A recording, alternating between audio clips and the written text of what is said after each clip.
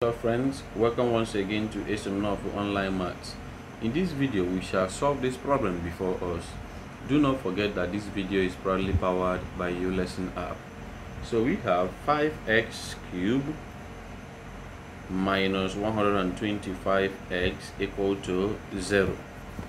Then 5x is a common factor. Here, you bring out the 5x.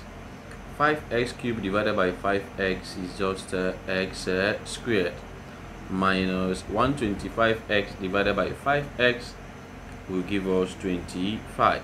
Many persons will rush this and move this 125 to the right hand side and cancel out the x and forget to get the three zeros of this polynomial. So you have to be very careful, because since the power is 3, it is supposed to have 3 solutions. Now, when two or more terms are multiplying each other to give us 0, you suspect that either one of the terms is 0 or both of them are 0. So what we do here, we write either 5x is equal to 0, so x is equal to 0 over 5, x is 0, or x squared minus 25 is equal to 0. This can be written as x squared minus 5 squared is 0. So we have x minus 5, this is a difference of 2 squares, into x plus 5 is equal to 0.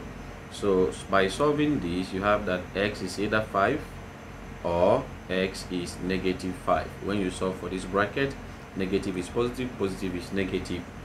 Therefore, the values of x will be 0, minus 5, and plus 5. Do not forget that this video is proudly powered by YouLesson app.